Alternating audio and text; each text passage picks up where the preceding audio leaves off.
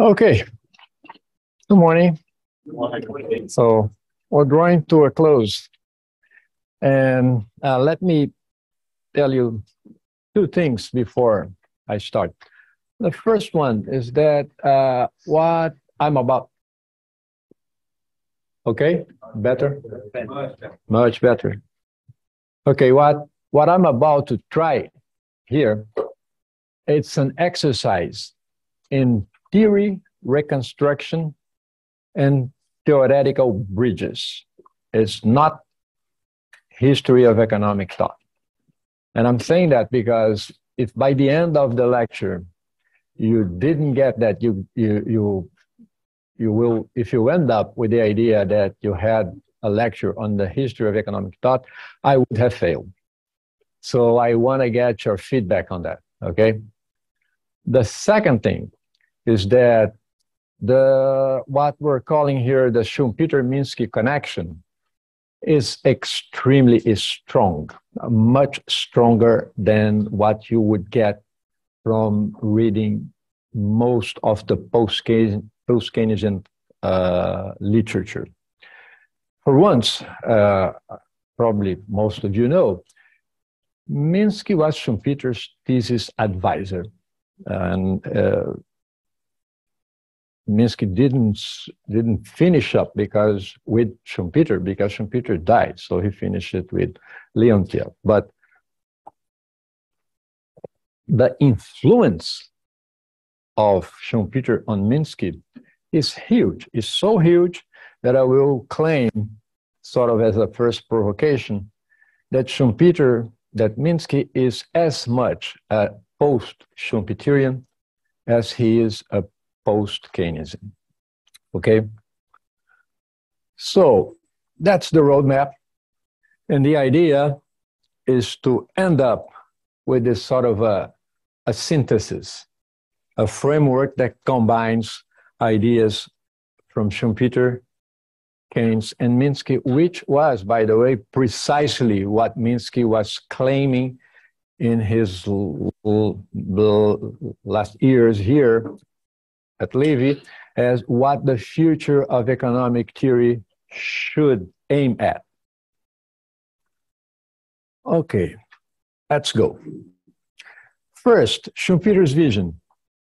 So, try to look at this definition here. Capitalism is the form of property, private property, in which innovations are carried out by means of borrowed money, which generally implies credit creation. This is a very neat definition, the way I see it. Why?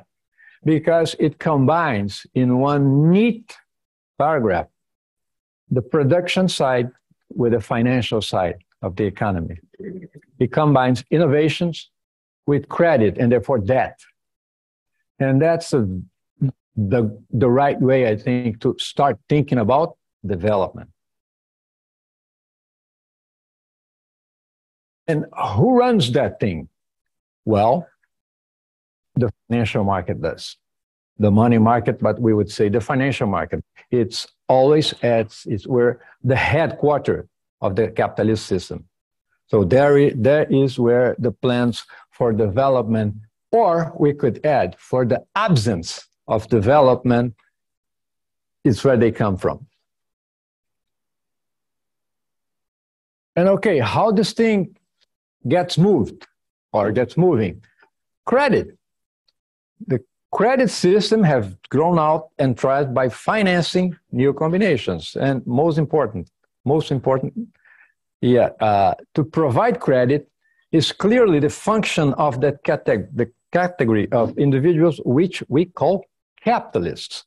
So the real capitalists in the systems are the bankers. Okay? So this, I would say, let's first sum up here, gives us an idea of how strong Schumpeter's influence was on Minsky. So capitalism, as in Minsky, well, and before Minsky, is seen as primarily a financial system. Credit, institutions, innovation, and competitions are key building blocks of the way the system works. Minsky, famous destabilizing stability, I would say and claim is inspired by Schumpeter's thesis of capitalism as a victim of its own success, which is in his paper from 1927, and it's developed at length in the Capitalism, Socialism, and Democracy. The financial stability hypothesis, Minsky's main contribution, it's there in Schumpeter. I will try to show that to you. Indebtedness and reckless banking, those were Schumpeter's concepts.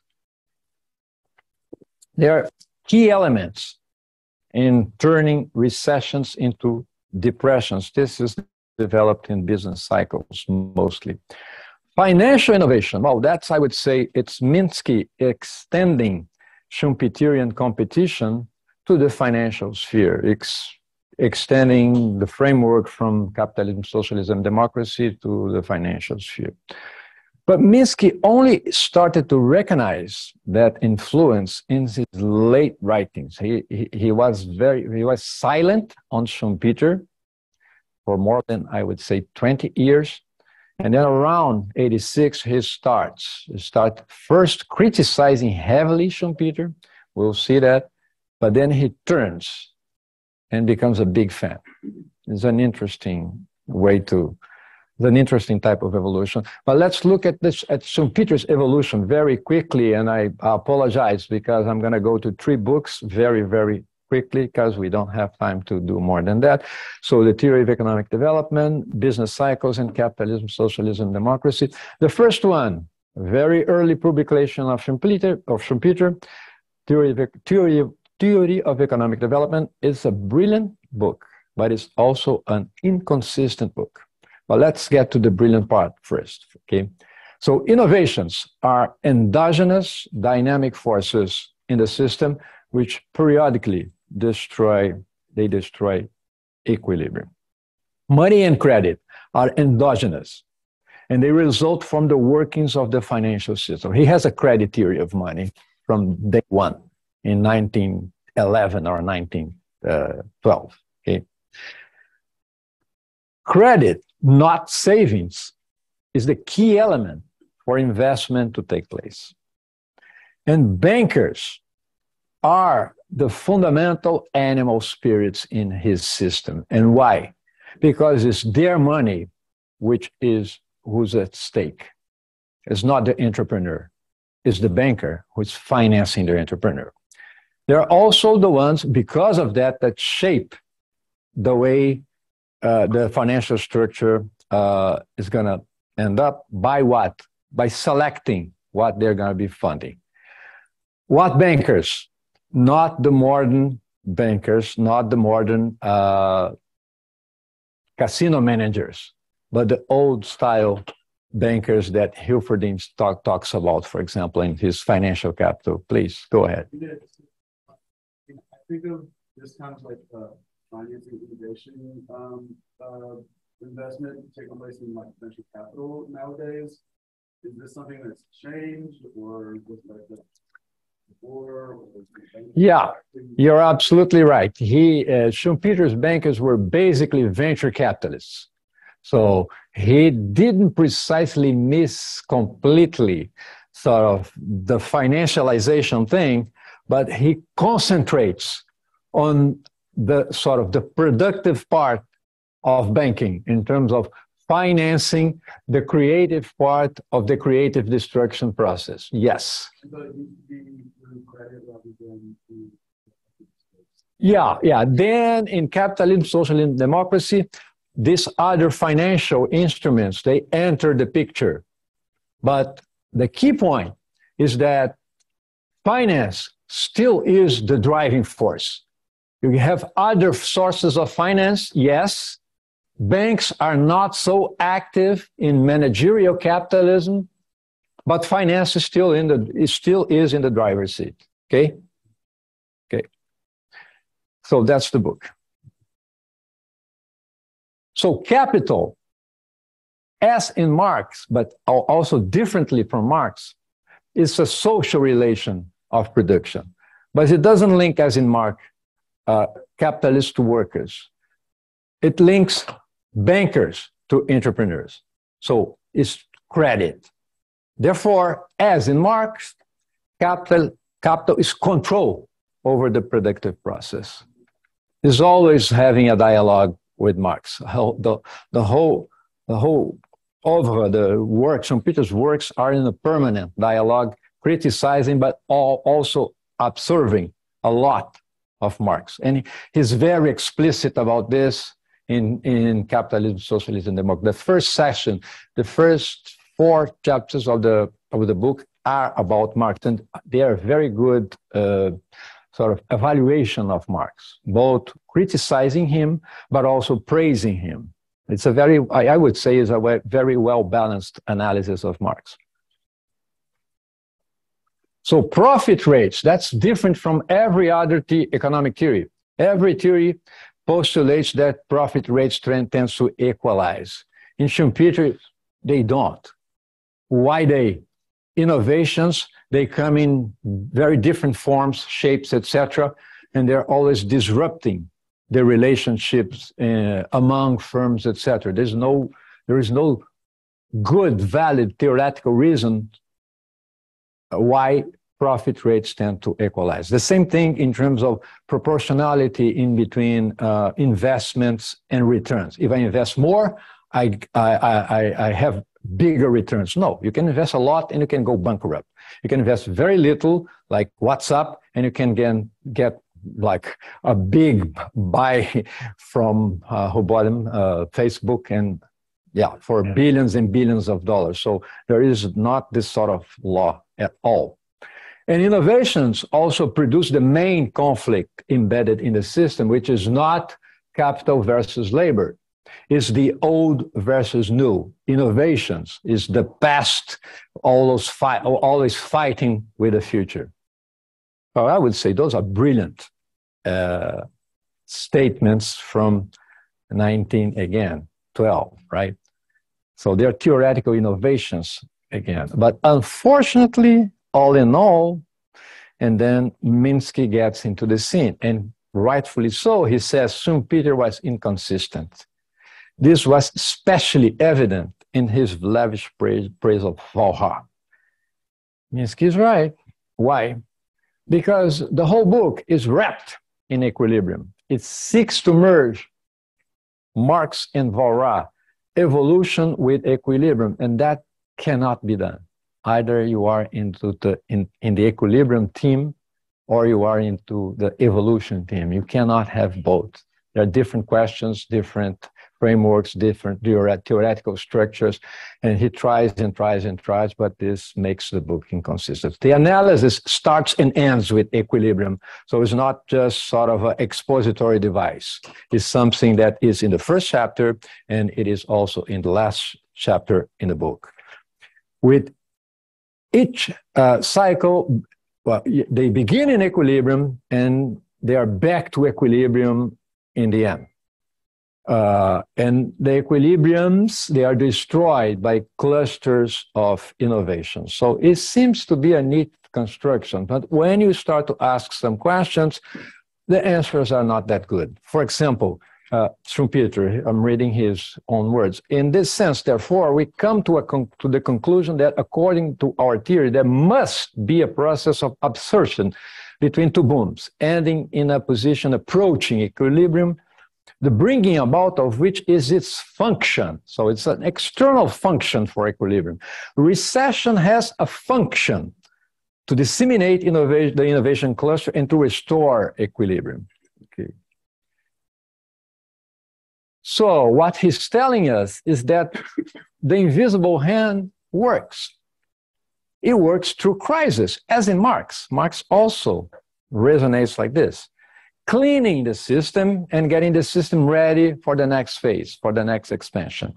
Therefore, equilibrium is a real feature of the system, which is restored by crisis, or actually by recessions, which he labels depressions in the first book, and then he corrects himself and he deals with the two concepts, recessions and depressions in business cycles.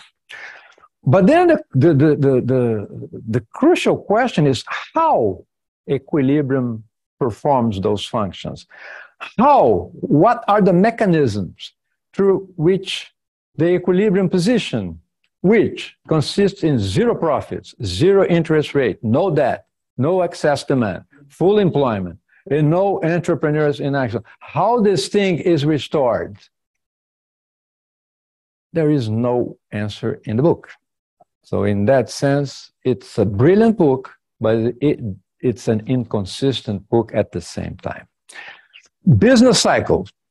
So we have an exercise in theory reconstruction in order to extract what is interesting from this and reinsert in a different framework. And that's the idea. So business cycles it was supposed to be Schumpeter magnum opus, is a 2-volume, more than 1,000 pages. And he thought it would make him the best economy in the world. It was a disaster in terms of, like, theoretically speaking, but it has two very interesting things. First-class business history, and it also has, and you will see very clearly, the seeds, or maybe more than that, of Minsky's financial instability hypothesis. Let's go through this quickly, if we can. The underlying theory still is the same, is wrapped in equilibrium, but it gets worse. Why? Because Schumpeter proposes a much more difficult package to digest, which is equilibrium and evolutions within 3 cycles, the famous Kitchen, Juglar, and Kondratiev. And he uses this to explain the development of capitalism since the Industrial Revolution. Volume 1 is the more important, but volume 2 is also important, okay? So the second movement in the book is to try to compress data, statistics, and economic history of more than 2.5 centuries into these 3 cycle frameworks with very sparse caution, with no proper theoretical causal links. And this is proposed, like, they are not really good in terms of, he is not very good in articulating this and tying the cycles, the 3 cycles, in a coherent way. Example, in his analysis of the Great Depression, he would say, well, it was really brutal, but it consisted, the explanation is that the 3 cycles, you had reversion points at the same time. Like severe. It's not a good explanation at all, right? It didn't work well. The book came, well, maybe fortunately, it came 3 years after Keynes, which provided a much more coherent framework for the analysis of the crisis. And one could keep, well, it's good that the theory came 3 years before. Otherwise, the book would be even more like, it would be trashed in a much worse way. It was trashed. It was trashed by heavyweights, Schumpeter's colleagues, such as Oscar Lange, Simon Kuznets, Henrik Grossman, which is a Marxist, and later on by Minsky himself. And let's just get to what Minsky had to say about business cycles, because it's interesting.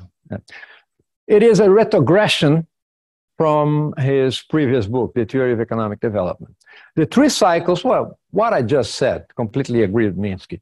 The 3 cycles, they are mechanical, and the vast presentation of data is numbing rather than enlightening.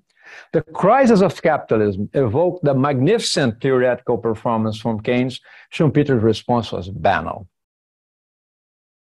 The difference of import of Keynes and Schumpeter over 50 years since the accumulation of the crisis is that Keynes interpreted 1933 as a source for repudiating prior theories, whether Schumpeter interpreted events as reinforcing the basic validity of his earlier views. Yeah, he's absolutely right. But then we have Thomas McCraw, fantastic business historian, which led, along with Alfred Chandler Jr., the Harvard Business School effort in terms of analyzing capitalism from an historical perspective. He wrote a fantastic biography of Schumpeter as well. Then he has something interesting to say. He says, well, business cycles, agreeing with everybody else that wrote before him, Business Cycles was Schumpeter's least successful book, measured by its professed aims and several other yardsticks. Yet, the book has two vital aspects that have been largely overlooked. First, it caused a significant change in Schumpeter's thinking about capitalism. It moved him to a more historical and empirical approach. And he's right. The historical chapters in Business Cycles are great. And this is what he has to say. Much of the book, those chapters, constitutes a preview of modern, rigorous business history. And he himself, along with Chandler and others, they pursued that avenue, very much influenced by Schumpeter. And Harvard's famous case study method is here of this type of business history. And Schumpeter himself was involved in the foundation of the Center for Entrepreneurial Studies in Harvard. So it's an interesting sort of link. And this is McCraw's book, which I highly recommend, Prophet of Innovation. It's very well written and well researched. Okay, but then there is a second thing that I think I am claiming here, haven't seen this claim before, which is that not all theory is lost. There is something, it's called the secondary wave, is buried in the 4th chapter of Business Cycles, Volume 1, and it basically describes innovation diffusion. Because innovation, you have two strokes, right? Introduction and diffusion. And when he does that, very few people took the trouble of reading through all, like the book, the 2 volumes of Business Cycles. If one reads that, one gets surprised. If you didn't get very much of what Steve Fazari, because he went very quickly to this sequence, Minsky's sequence in terms of getting from hedge to speculative to Ponzi, which is the basis of his financial instability hypothesis, okay? So pay attention, okay? This is Schumpeter. If innovations are being embodied in new plant and equipments, additional innovation diffusion. He's describing how innovations diffuse to the system. And this is crucial for what? For productivity, for growth. And he also describes the whole process as a financial process. If innovations are being embodied in new plant and new equipment, additional consumer spending will result practically as quickly as additional producers spending. 2 things are then practically sure to happen. First, old firms will react to this situation, and second, many of them will speculate on this situation. Chapter 4. What he's saying here, the Keynesian multiplier, but understood also as a financial process, also as something that starts a speculative wave in the economy. Let's go. In doing this, many people will act on the assumption, translate, on the expectation that rates of change they observe will continue indefinitely and enter into transactions that will result in losses as soon as facts fail to verify that expectation. New borrowing will then no longer be confined to entrepreneurs, and deposits will be created to finance the general expansion. Each loan tending to induce another loan. Each rise in price what he's saying there. From financial speculation, he's pointing the way to financial bubbles. Translate, expansion breeds financial fragility. Once a prosperity got under sail, households will borrow for purposes of consumption in the expectation that actual incomes will permanently be what they are, or they will increase. Business will borrow merely to expand all lines in the expectations that this demand will persist or increase. Farms will be bought at prices at which they could pay only if the prices of agricultural products kept their level or increased. Are you being reminded of 2008, 2007, or 29? Yes, you should. So what he's telling us now? Well, his point is the way from financial fragility, the way it develops into financial instability and then into economic instability. Finally, the speculative position is likely to contain many untenable elements which the slightest impairment of the values of collateral will bring down. Part of the debt structure will crumble. Freezing credits, shrinking deposits, and all of the rest follow in due course. Okay, financial instability develops into financial crisis and into economic crashes. And then I think one of you could be thinking, sounds like Minsky? I would say, yes, it is Minsky. This is where the financial instability hypothesis was born. It was not in Keynes. It's here, and I'm showing to you. So Schumpeter is very much a Minsky is very much a post-Schumpeterian, if not more, than a post-Keynesian. This is the financial instability hypothesis.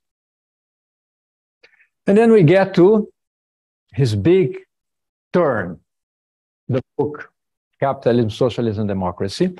And I'm following the great Nathan Rosenberg, who he gave this paper at Kyoto, at the Schumpeter Society meeting. I was there, I was lucky enough to be there. And he's telling us, it is my intention to show that the quintessential late Schumpeter of 42 had views that were not only radical, but deserved far more serious attention than they receive today. He was in a Schumpeter meeting, so he was provoking everybody in the room. Today, even, or perhaps especially, from scholars who think of themselves as working within the Schumpeterian tradition. Why? Because it's a big rupture. With what? With Schumpeter's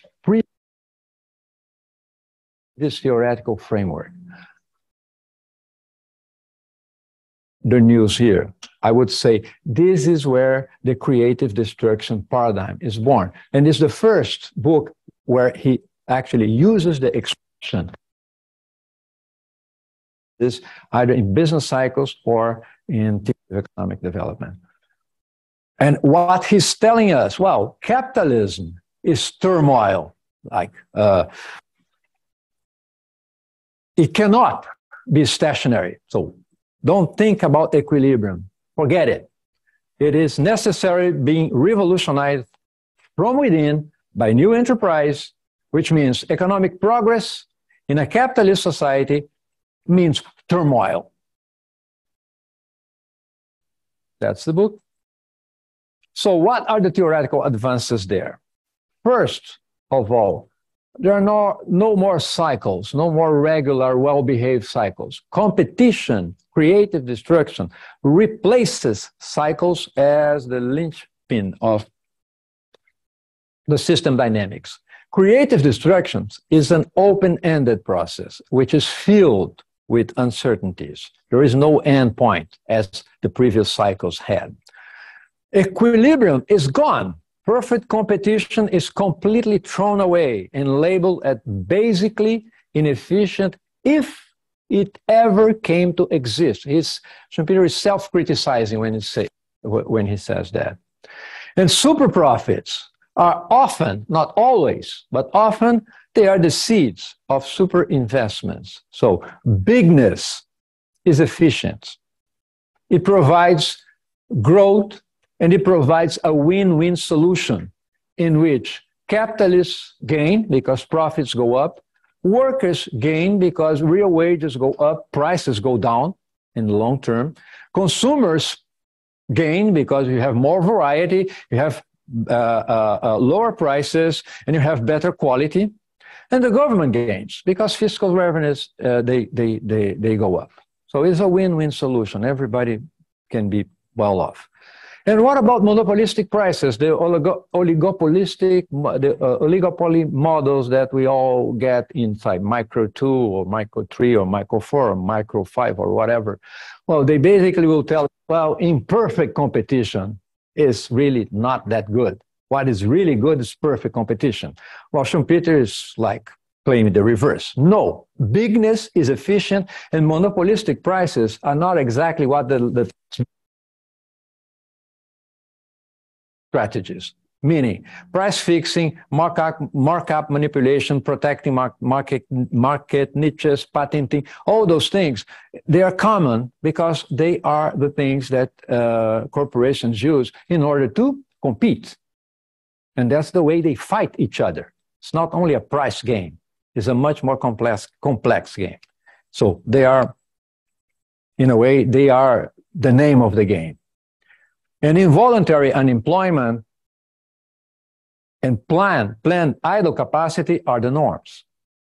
Perfect competition is labeled as textbook fiction.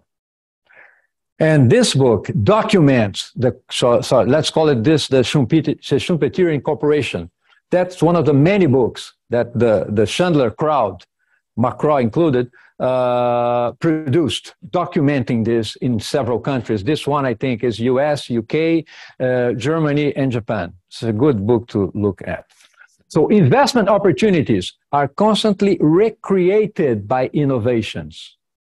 So what kind of innovations? All types of innovations play a part. Products, processes, financial, organization, legal, institutional, radical, incremental. He's providing us with a general theory of competition, which I will say is something that economic theory doesn't have. A really strong theory of competition, the only one I know is this, Schumpeterian competition. It still has to be much better developed, but it's the only one that really works. And development itself unfolds in waves. Cumulative technological revolutions that constantly rejuvenate the economic landscape. Good book, a very good book on that is Moker, The Level of Riches. And the subtitle tells all, technological creativity and economic progress. And then we get to institutions, which is, let's say, Schumpeter's economic sociology. And why they are so important. Because with equilibrium out, what stabilizes the system? Because if you have equilibrium, you just tendency towards equilibrium, and we're done. We can leave the room. Well, no, equilibrium is not there anymore. We have turmoil, but the system doesn't explode. Why? Well, because institutions, they came in, they're always there to provide. It's not an assured thing, but they're there to provide stability, economic and social and political stability. But the concern is more with economic stability here. So stability is an institutional construct and is not, of course, a natural feature of the economic system. Stability is achieved through institutional adaptation, shared expectations, corporate governance, rules, regulations, and policy interventions. A lot of, this is a book that Swedberg edited in the 90s, and it has some essays that were not available in English until then. And he explores this in a very good way, maybe better even than in the book in the 40s, Capitalism, Socialism, and Democracy. So it's a good read on his take on institutions. So the core message here is that they are institutions. They are the tools, the main tools for building stability in a creative destruction environment.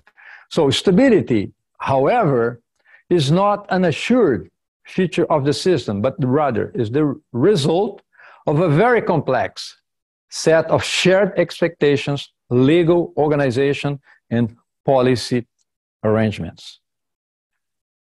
However, again, if these institutional constellations are not updated, constantly updated, they tend to become outdated, meaning dysfunctional, and therefore destabilizing rather than stabilizing. So it's a very subtle and complex construction. The core message, I would say, is that institutional adaptation has to be a constant in the system.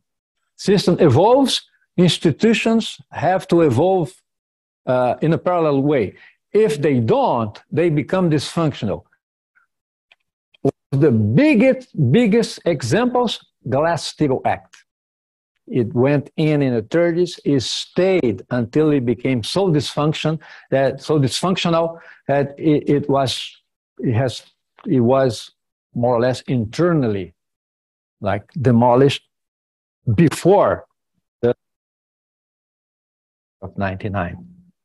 So the alternative in terms of regulation would be dynamic regulation. You have to keep changing the rules because the corporations, and it's the financial corporations, they keep innovating and they keep changing their own strategies. This is a very good book, Schumpeter and the Idea of Social Science, Yuki Chionoya, that explores the whole idea of institutions and stability as well. So, finishing up with this part, capitalism is neither as harmonious, so not the neoclassical crowd, but is not also bound to economic collapse, not the Marxist crowd as well. It's a victim of its own success, okay? Why is this? Well, I don't have time to, this is like chapters 10 to 14 in Capitalism, Socialism, and Democracy. It's a very interesting way of analyzing the increasing institutional dysfunctionality, including not only economic variables, but also political and cultural transformations. If you want one phrase to describe this process, is a very complex analysis. Economic and political institutional rationalities, they tend to clash. And this, so again, it's not because capitalism is weak, economically speaking. It's strong. But the whole, he makes a distinction in between the capitalist system and the capitalist order that tends to become dysfunctional because it's where the institutions reside. And you have a clash of rationalities coming from the economic sphere and coming from sort of the what he calls order.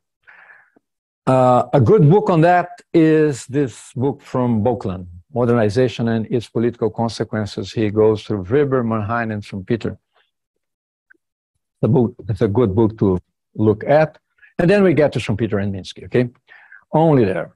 So Minsky, the three books, the must-reads are the three ones that you already know about and or perhaps read.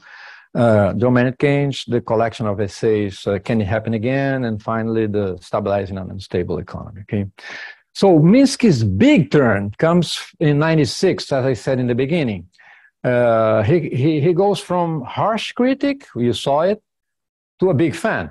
And what he's telling us here, Schumpeter and Keynes are compatible for they both define the problem of economics as the analysis of a monetary production economy. Financial entrepreneurship and therefore financial evolution are central to Schumpeter's vision of the process of economic development. Innovations in financial relations since World War II validates this interpretation of Schumpeter's vision.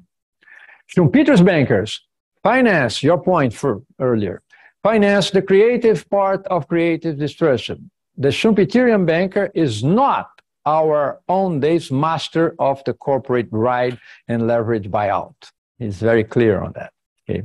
The economic theory, and that's the point, the economic theory that integrates Schumpeter and Keynes, which unifies what is usually called the real and the financial, improves our understanding of capitalist economy. The economic theory, this economic theory was not available, and it's not available. I think Minsky was trying to get into it in his last years, less productive years, okay? This is Schumpeter, Finance and Evolution, 1990, okay? So he is here, surprisingly, generous and sympathetic. Recall his comments on business cycles and on Keynes and Schumpeter. And by the way, it's quite strange that Minsky never mentioned that the origins of his financial instability hypothesis are so clearly stated in business cycles. After all, he was a student of Schumpeter. He must have read business cycles. It's a puzzle. To me, it's a puzzle. I'll leave it there. So let's get to the Schumpeter-Minsky connection. Schumpeter's basic model, we can frame it like that, okay? You get finance, you have to have finance and entrepreneurship first, and only after that, after you have that interaction, you get into competition by means of innovation, competition and innovation, okay? And then you have creative destruction, which consists in geographical dislocations, profits, conflicts, and you have structural change as a result. And this is subjected to a policy and to an institutional framework that are not discussed in the sort of the raw model. If we jump to Minsky, we can do something very similar. There we have finance, which leverage debt, financial innovation, liquidity creation, and we have investment, which is a good thing, right? Productive capacity, asset building, effective demand, positive cash flows, employment. But this also brings with itself, besides funding and hedging instruments, it brings profits for firms, it brings financial rents for financial corporations, but it also brings financial fragility. So, and also you have a policy and a very clear, even more clear than in Schumpeter, a policy and an institutional framework sort of shaping this project. And as a result, you have growth and destabilizing stability. If we do it more or less the same process from a different angle, I think we catch something interesting. The relationship, first Schumpeter, credit, innovation, competition, and creative destruction. Let's depart from the same sort of source, credit and innovation. And what's creative destruction? Okay, the creative part is here. Economic rejuvenation, profits, rents, productivity goes up, efficiency goes up, real wages goes up. What's the destructive part? Bankruptcies, you have it, financial losses, economic obsolescence, unemployment, not general unemployment, but unemployment in certain sectors, the ones that are being destroyed, and social and regional dislocations. And you have structural change, and you have also resistances to innovation, both coming from the future, uncertainty, because you don't know if what you're going to do is going to work out or not. So innovation is a very difficult process always, it's not easy. And you have resistances from the past, both from sort of routines that are already in place, and it's very hard to break a routine and go to something completely new. And you have also resistances if you have financial commitments. You can have very good ideas, but you are completely in debt. Then maybe you don't have access to finance. So you have resistances coming from the future and coming from the past. But the main message is that change, again, is turmoil. Pressures, conflicts, turmoil. Then we get to Minsky, and we can do something similar, I think, I'm proposing here.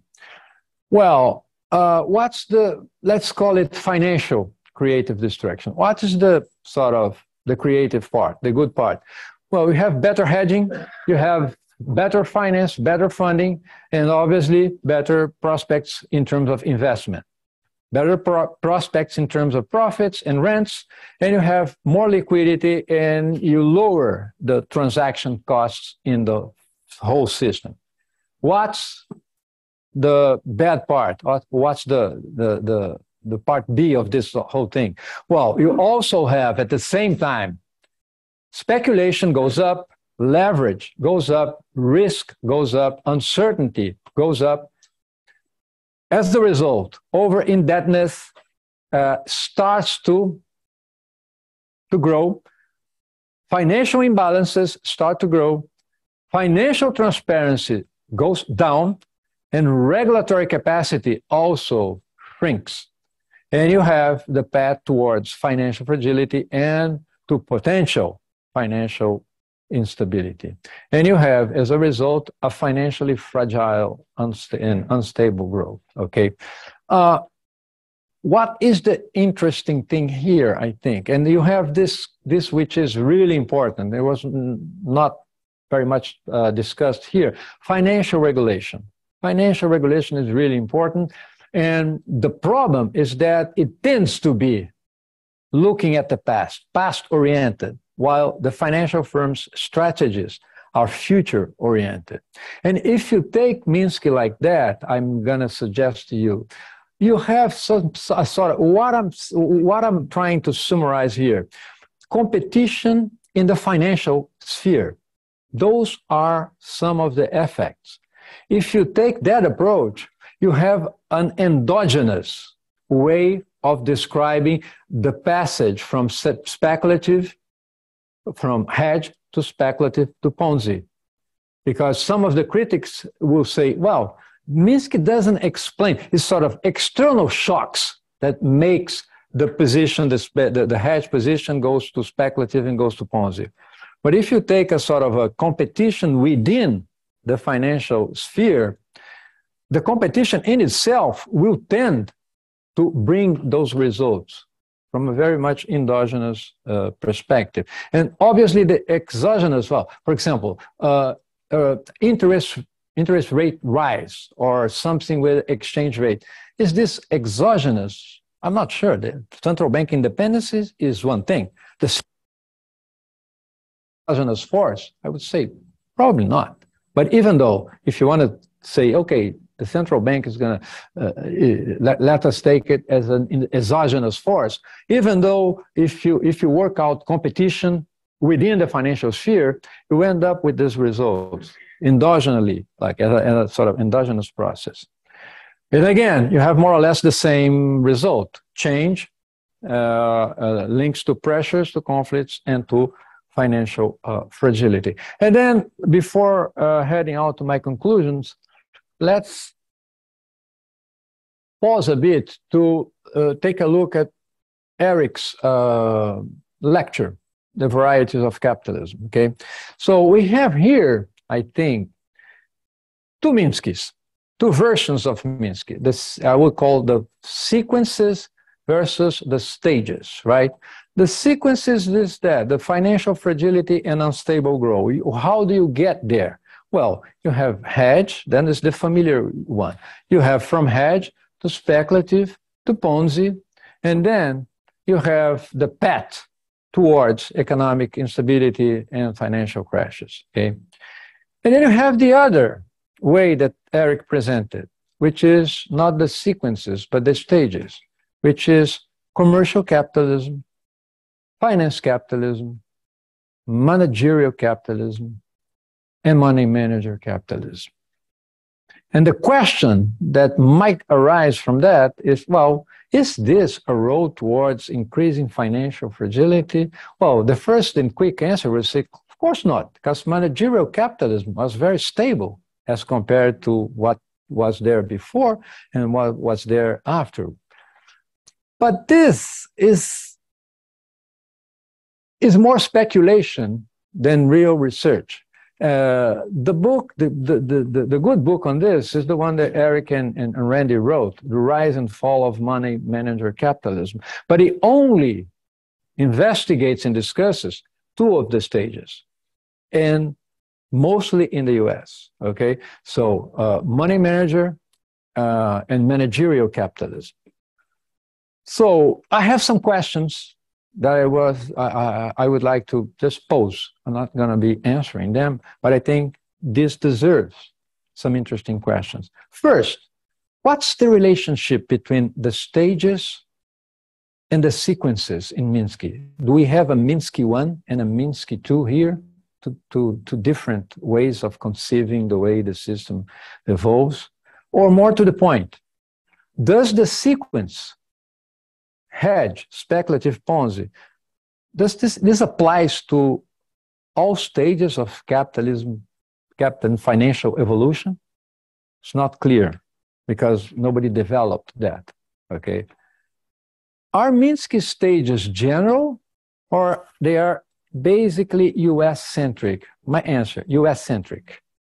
He's not looking at other financial systems, which leads me to propose that in terms of extending, which is a very interesting insight, the stages approaches, you can understand a lot of how capitalism evolves by looking at the evolution of its financial structures. This is a really interesting insight that gets us to look very carefully to financial history.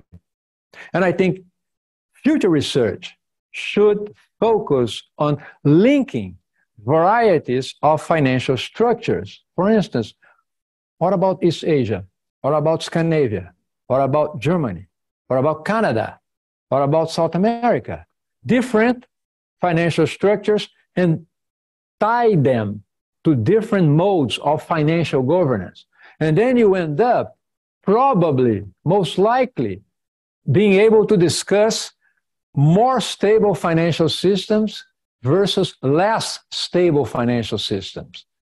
I think it's a very good way to go.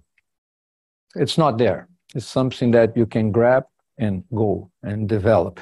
And 3 books that I will just point out that tell very interesting stories about commercial capitalism. The first one, Capitalism Takes Control, is a collection of essays, and it tells the story of commercial capitalism here in the US. And you'll be amazed of how unstable this type of capitalism was, okay? And how slaves were used as collateral, and they would be securitized more or less, and they would, loans to the farmers, collateral will be slaves, the slaves will become sort of the collateral for securitized contracts that would be commercialized and sold by Barings Bank from London to the whole Europe. So not that dissimilar to what happened in sort of previously to 2007, 2008. The other one, The Making of Modern Finance by a guy, professor called Samuel Nafo, it tells the story in England. And he also looks at how sort of unstable and with how much financial fragility was there. And it tells the story of how the Bank of England came in to more or less stabilize both the relationships in between the bank and the crown, the government, but also to stabilize what was a very undisciplined, to say the least, financial system before the whole thing got more coherently structured, which was only in the, I don't know, mid-19th century, if not later. And this last book, Finance, Capitalism, and Germany's Rise to Power, tells us a very different story of finance or financial capitalism in Germany. It's not the same as in the US. In the US is what the Roaring Twenties, etc., is very unstable, okay? In Germany, not necessarily. It's not what Hilferding describes in Financial Capital. It's not what David Lundes describes so well in the Unbound Prometheus, which is a fantastic book about technological change and industrial and economic progress as well. And he tells a different story. The banks and the relationship in between the banks and the firms and what happened in Germany was not the same. So what I'm telling you is that really this stages approach is interesting, but it has to be developed. It's not developed yet, okay? We would gain with that, but it also should not be US-centric, okay? And I go to my conclusion, which is precisely the idea of suggesting you a very raw, let's say, a departure point of a framework that integrates ideas of Schumpeter, Keynes, and Minsky. So that would go more or less like that. Capitalism is a historical process in which change, not equilibrium, is the most relevant feature. Change, not equilibrium, should therefore be the main object of investigation in any program. In that system, economic agents are creative, not adaptive. And firms are the main, both financial firms and industrial or non-financial firms, are the main economic units in terms that they are the agents of transformation. Competition, understood as a rivalry among firms and as well as a selection mechanism, is the engine that propels economic change. Innovations are the main fuel of that engine. Credit and innovations together, they function both at the same time as levers of riches and as uncertainty creators. And therefore, their interplay is at the root of the system twin operating features, progress and conflict. Again, turmoil. Financial innovations are central to financial evolution, yet they're also key to understand unstable and financially fragile and often financially unsustainable development processes. Financial fragility springs from the relationship among financial innovation, indebtedness, cash flows, and uncertainty. Profit rates tend to differentiate, not equalize, and no proportionality law between investment and profits applies. Institutions and public policy are the main tools for building stability through the establishment of conventions, rules, regulations, and policy interventions that will create regularities and convergence of expectations.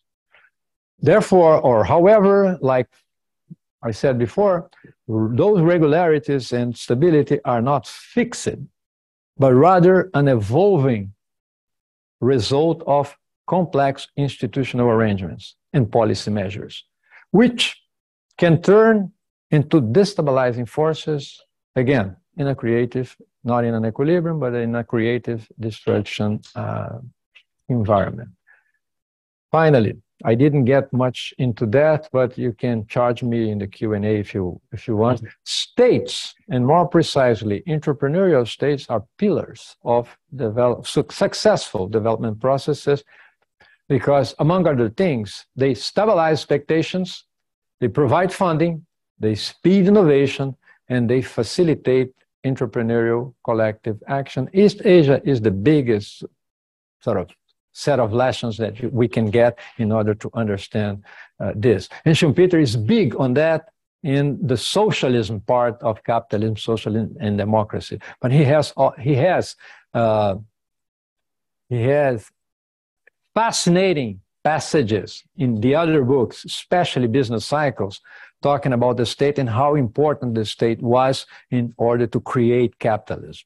And this goes back to his pamphlet of 1918, The Crisis of the Tax State. So it's there in Schumpeter, but it's not in his model, okay? And finally, the main causal chain in the operation of that system runs from policymakers, money managers, and entrepreneurs' decisions to the determination of investment, technological change, productivity, growth, and employment. So this is, again, a very much like simplified departure point, a suggested departure point for a framework that integrates the production side and the financial side, innovations and financial fragility, growth, structural transformation, but also turmoil. Okay. If you want to get a little more into that, on Schumpeter, there is this. On Minsky, there is this Elgar Companion, very interesting essays. And this is a book that I edited with a colleague, which tries to update the analysis of the capitalism, socialism, and democracy, bringing to a more sort of modern or contemporary environment. And I thank you.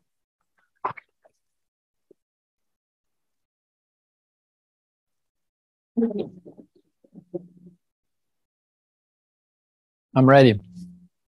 Did I fail? Yes. Questions? Critics? Gentile critics? Go ahead.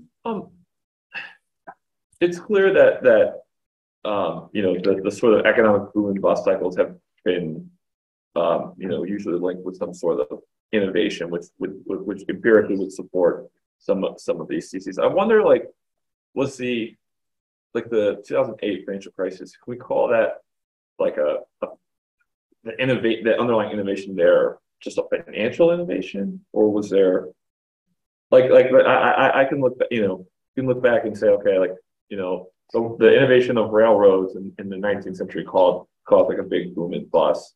You know, more recently, like the shale revolution, you know, the big boom and bust. Was the financial crisis just primarily a financial innovation that didn't have anything to do with any real technological innovation? I have a good question. I think technological innovations, they will move the system in a not very harmonious way. So turmoil is the rule. But in order to get to a crisis, you have to link it to the way the financial system works. You can't understand a crisis without understanding the problems that Minsky highlights, Schumpeter as well, but Minsky highlights in terms of, okay, this is how the production side relates to the financial side, and how private debt and debt within the financial system, how these things, how did they work? When you get there, then you start to understand the dynamics of a crisis. In that sense, any crisis is a financial crisis, yes. Okay? You? Yeah. So it's a very beginner question. But like economic analysis, or at least in my country, economic analysis and especially business people are really like talking about creative disruption. And then especially like when the economy faces a certain kind of shock, like pandemic, they are using the creative disruption as the reason that when they explain like high bankruptcy, like when they face the crisis. And then so like I think what they need to imply is that, you know, the government don't have to save, like especially like small and medium enterprises, because it is kind of sort of necessary for them to, you know, go to the bankrupt under this kind of severe crisis situation. I think that they want to say something like that. But what do you think about that? This kind of the view. I mean, the Schumpeter will agree this kind of the view. Can you summarize the view? It's that the crisis is basically creative destruction and create the disruption, and then you know, so for the especially like small and medium enterprises are, you know, highly go to the bankrupt under these circumstances, right? And then so what they want to say is like, because it is a creative disruption phase, so the government don't have to save those companies. Very good question. Schumpeter will partially agree with that in a way that, okay, there is a role for the cleaning process that creative destruction brings about. However, because of the financial dimension of creative destruction, which he describes in the secondary wave, the process can go much further and be much more deleterious, can be much more wasteful than what it should. And in this case, Schumpeter will say explicitly, no, the government has to step in, because this is not a sort of a well-behaved recession, which would be, let's say, therapeutic. It became a pathological process called depression. Therefore, the government has to step in, okay? So we would not agree completely with that. Yes, going back to your discussion of 1939 theory of the business cycles. Yep. You said that Schumpeter, you mentioned three types of cycles. I believe they were Kitchen, Juglar, and Kondratiev. Kondratiev. Now, actually, I've only heard of the third of those three types of cycles. I don't even know what the other two are. So if you could briefly explain what they are. But also, was it Schumpeter who introduced and gave names to these three different concepts? The what? Was it Schumpeter who, in this book in 39, gave names to these three types of cycles? No. Did they already exist as economic concepts? Yeah, they already existed. The Kondratiev would be a sort of a 40 to 50 year long cycle. The Juglar, 7 years, more or less, 7, 8 years. And the Kitchens would be like 40 months or so. I really don't like that because it's too much regularity in the system. So there was never really good statistical validation of this. There are very, very critical articles in terms of each of these cycles, and especially the worst of this is trying to combine the three cycles in a very loose way, which is the way that Schumpeter does in business cycles. And those names were already there. Kitchens is the guy who identified the 40 months, Juglar, the one, and Kondratiev. So the names we were there, and Schumpeter tried to combine them. It would have been very nice if it really worked in terms of like if it was empirically adherent and it could explain. It doesn't match. The historical chapters, they really don't match with the sort of theoretical structure. That's one of the biggest problems of the book. Yeah, so I'm curious your thoughts on the role of fraud in financial instability and whether fraud is a distinct thing, sort of speculative, well-meaning speculative Ponzi, or is it such a spectrum that you can call anything kind of in that area of fraud? Again, as almost everything in economics, it depends. Depends on the regulatory structure.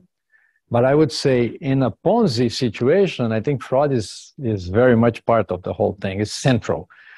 In the speculative positions, you can have it, yeah. I wouldn't put the whole weight of the explanation of what a speculative process is into fraud. When you migrate to Ponzi, you are in fraud territory, as we saw in 2007, 2008. Okay, just that. I don't have much more to say about that. No, you. Yeah, go ahead. One common element that I noticed in the three thinkers, the economy that you developed in your presentation, is the endogeneity of prices. And this, at least to my understanding, goes back to Marx, that there is this propensity of the capitalist economy to breed prices. But I'm wondering whether one of the three, some of these thinkers challenge this norm that crises are endogenous to capitalism.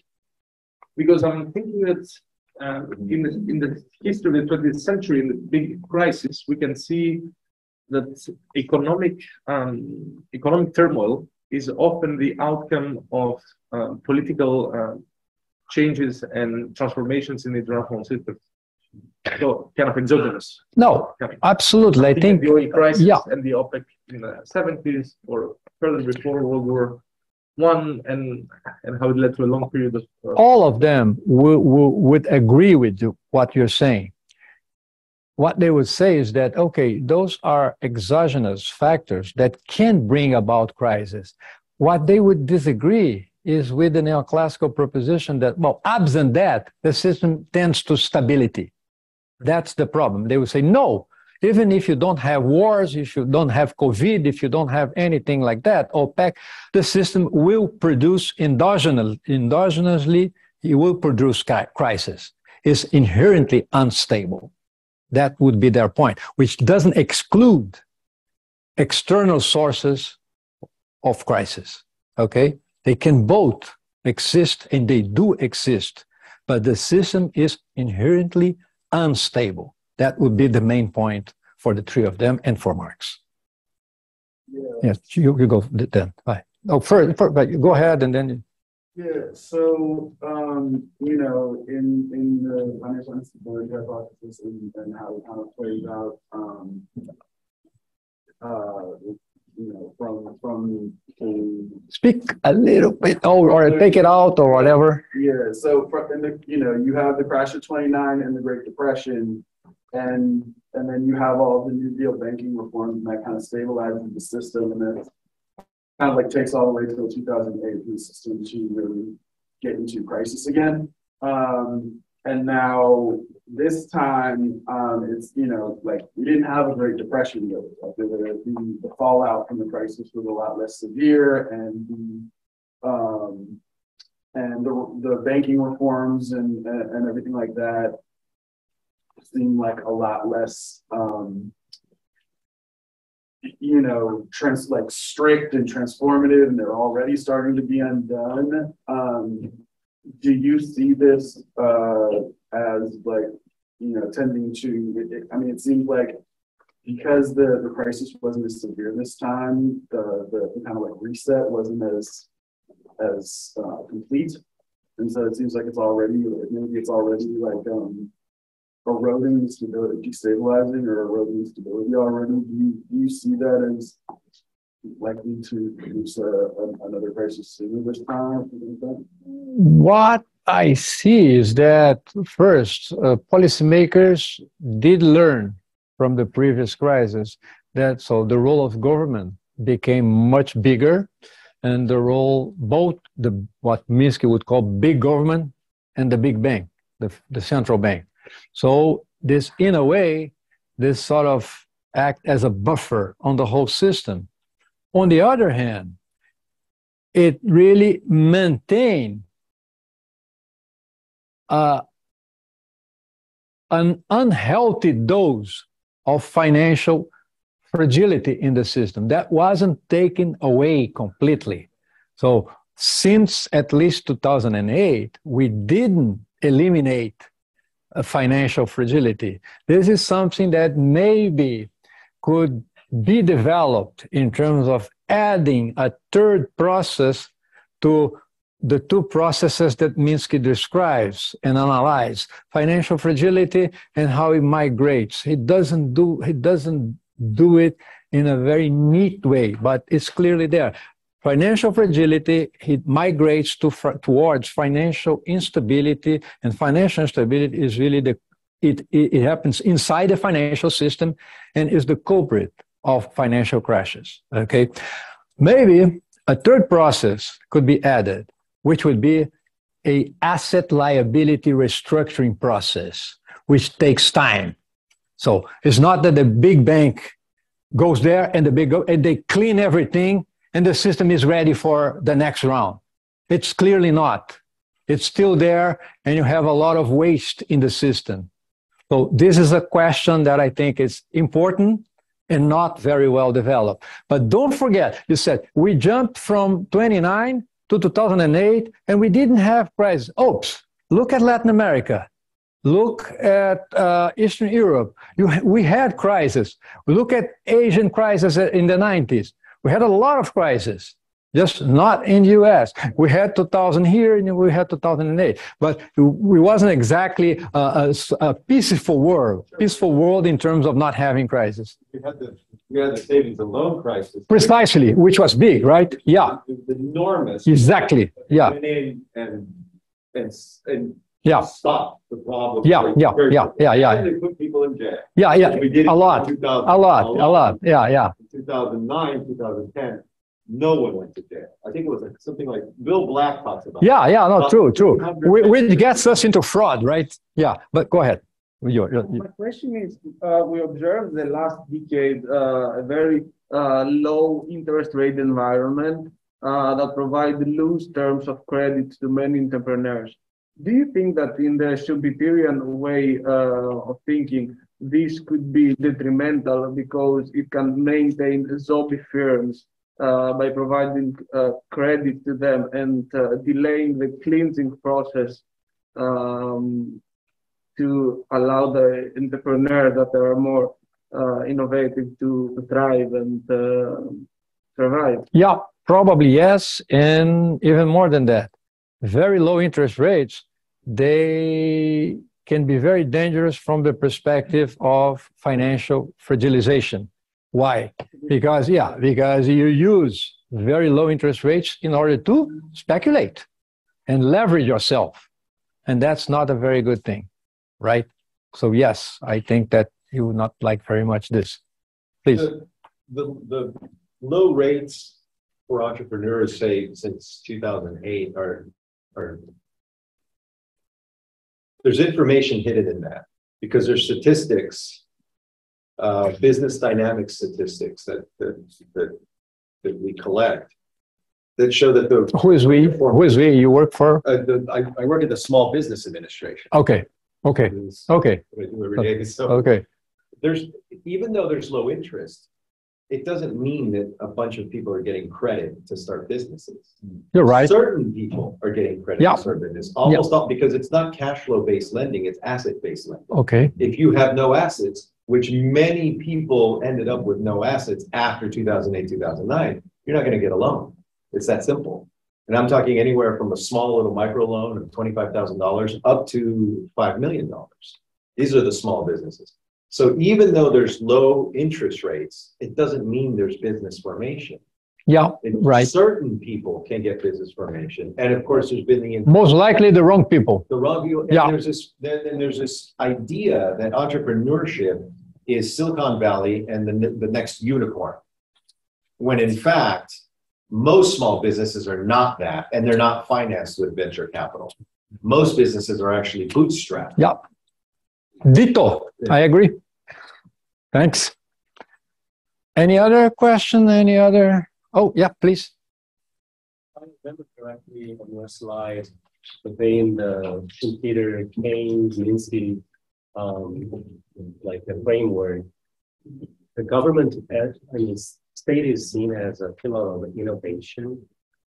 But when I think of like when East Asian countries episode 1970s, 80s, their financial regime was pretty much repressed. Yeah. And also growth modeling, not like innovation based, but rather it's capital investment based.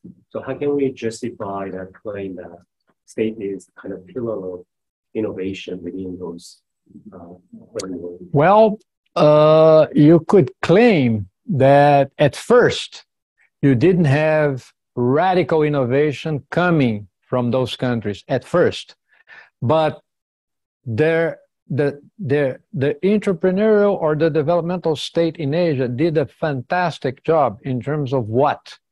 Innovation diffusion. And for Schumpeter, the innovation process consists in two phases, which are equally important. Innovation, introduction of innovation, and innovation diffusion. And what South Korea, Japan, Taiwan, Singapore, all those countries did, excelled in doing it, was innovation diffusion and creative imitation. So they did it very well. After one generation, they started, as you probably know well, they started to do it by themselves. They started to excel in what is today called primarily innovation, right? What China is doing right now, and the state was always a big player, if not the biggest player there. So that's why I'm saying that the entrepreneurial state is a sort of a very important dimension of analyzing successful development processes. It's not very well tied to the Schumpeterian model, but it is there in Schumpeter. There is one chapter in that book, the one that I edited with the colleague Schumpeter for the 21st century. I tried to do this sort of operation to bring the state into Schumpeter's model and apply that to China, and to try to show that China has a very well-developed entrepreneurial state, and this responds not to all, but to a lot of China's crazy trajectory in terms of speed and success, etc. In like 40 years, they went from a very poor nation to the second, and with a fantastic process of social inclusion as well. Was not only progress in itself, but progress with social inclusion. So this is, again, something that has to be developed, but I think it's a frontier team, but it's consistent with that framework. It's not there completely developed, but it is consistent. Okay. All good? Thank you.